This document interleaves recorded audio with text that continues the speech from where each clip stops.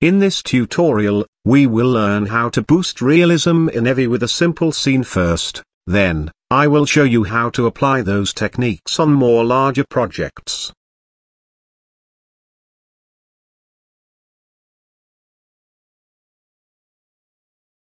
Let us go inside the mesh to see what's going on. The scene contains a sun lamp which casts this light inside the room, and while the walls are placed on the floor exactly, you still see some light coming through. This is what we call a light bleed. I did put the world sky on black to make the problem more clear.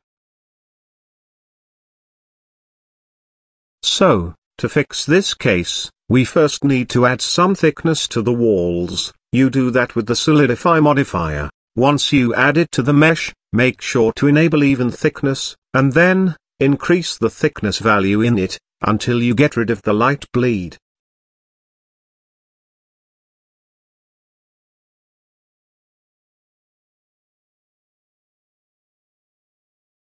If you can't use more thickness in some cases, and the bleed is still exist, what you can do is select the light source, and in its settings, under the shadows, experiment with the bias. A value of 0.2 should work fine.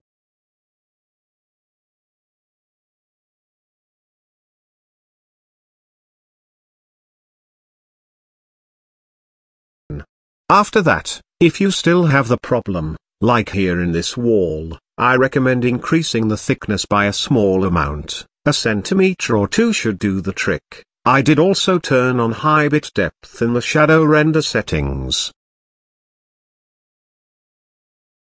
So, as we said before, you can increase the thickness a bit, something won't even make a difference, and the problem gone.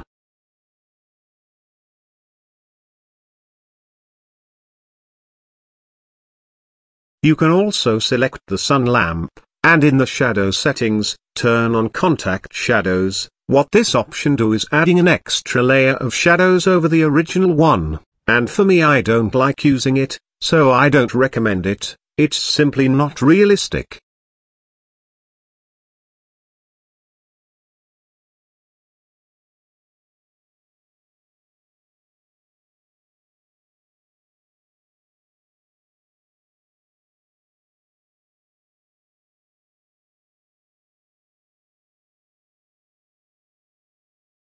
So now that we fixed the light bleed, let us add a sky, an HDRI sky map, and make sure to align it with the sun lamp.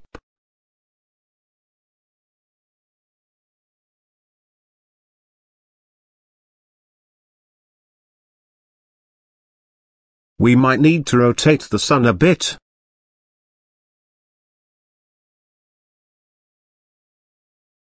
So, what can we do to make this more realistic? Well, first, jump to the render settings and turn on space reflections.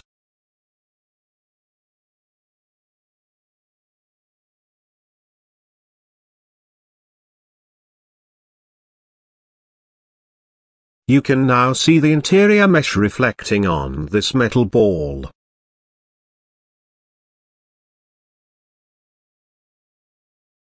After that, go to the Add menu and look for the light probe. Inside it you can see three options. First we will add the Irradiance Volume.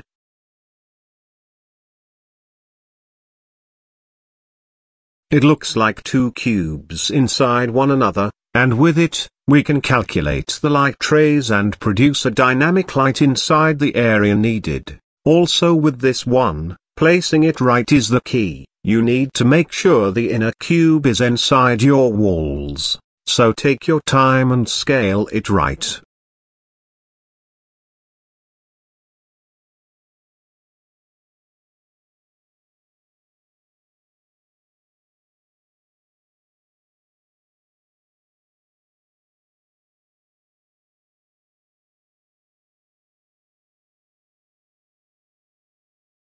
Once you're done with that, we need to bake the light for the effect to show. From the render settings, go to indirect lighting and hit bake light. Turning the view to solid mode will make the baking process faster. And here it is. As you see, it make quite the difference. If you have any problem after baking the light, you might need to rescale the irradiance volume and rebake it again.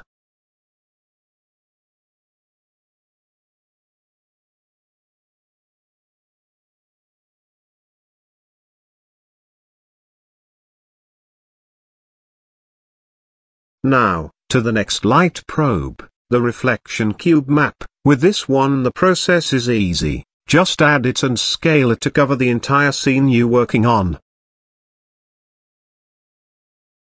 Once you've done that, hit Bake Cube Map only to see the result.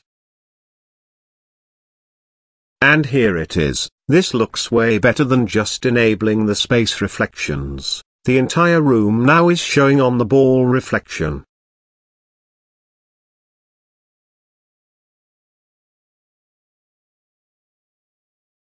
Last but not least is the reflection plane. For this one I will make a face on the floor and assign to it a glossy material to make it reflective.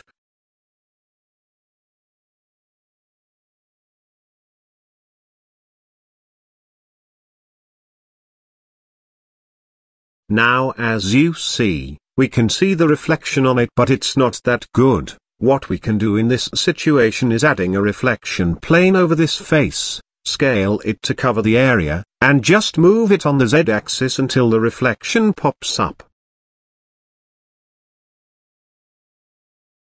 And see the difference here with the reflection plane. It's quite handy with mirror, water surface and even interior floors. Now that we are finished with the methods, let us see a bigger example on it.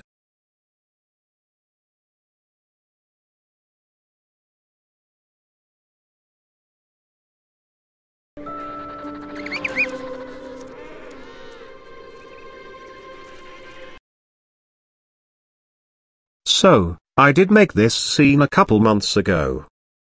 Go watch it if you want, the link in the description. I did add all the light probes to this scene and it's ready for baking. And I have them here turned off.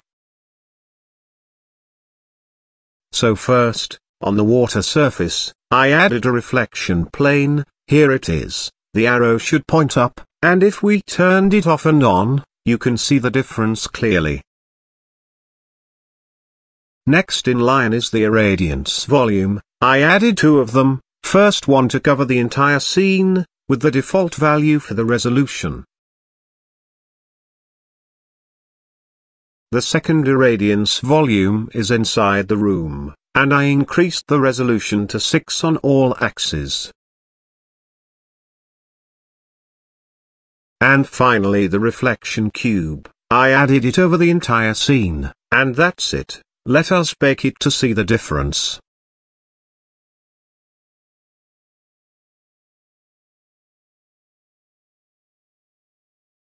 And again, switching to solid mode will make the baking faster.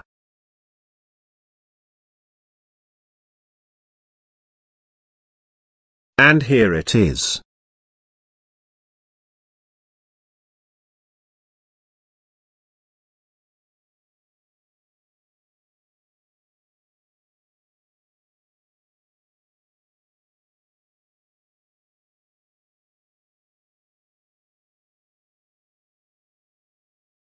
The last steps to boost the realism in your scene is with the render settings.